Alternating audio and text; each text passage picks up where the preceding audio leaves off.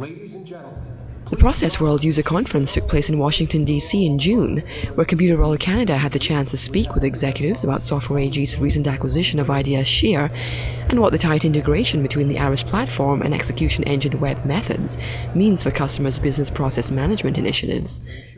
We want that both worlds, the business user and the IT users, understand each other, that they have an easy way to collaborate, easy way to integrate.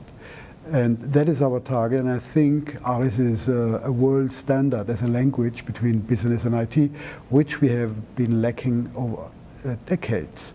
So it is really necessary that we have a good integrated mechanism between business and IT, and I think ARIS can help there. We will keep ARIS an open platform, no question about that, so that all the partners who are using ARIS can build a future strategy on that. So we will not exclude any partners from that. That's what I mean with open platform. However, we owe ARIS and we owe webMethods, and it's up to us how much money we want to invest in bringing both together. And there we will make a significant investment in the near future.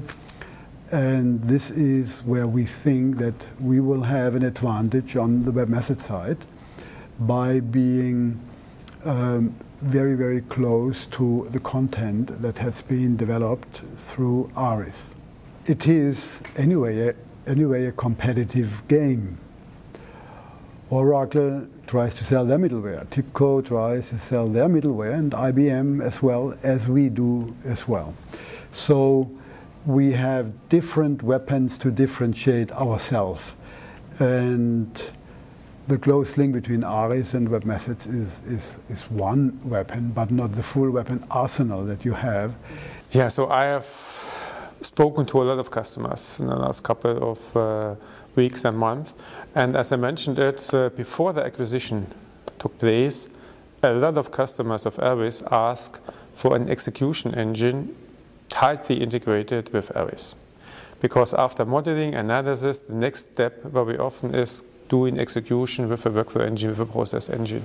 Therefore, I think most of our customers appreciate this integration, because now they have the choice to buy processes and execution from one vendor in one integrated platform. Yes.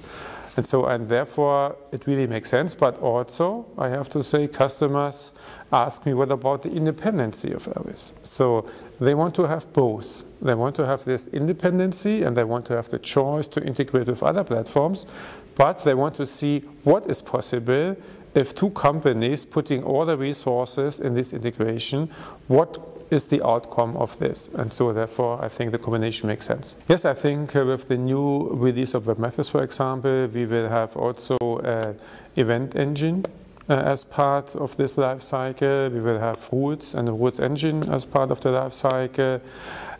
So we are talking about metadata management as part of the life cycle. So we will see more and more components, but important is that the big picture is now there and that the frame is defined, and now we can add the plugins we are missing today, but the philosophy, the life cycle, the methodology, the governance, and the model transformation, and the content exchange, this is there, and now we can add the plugins which are necessary to complete it.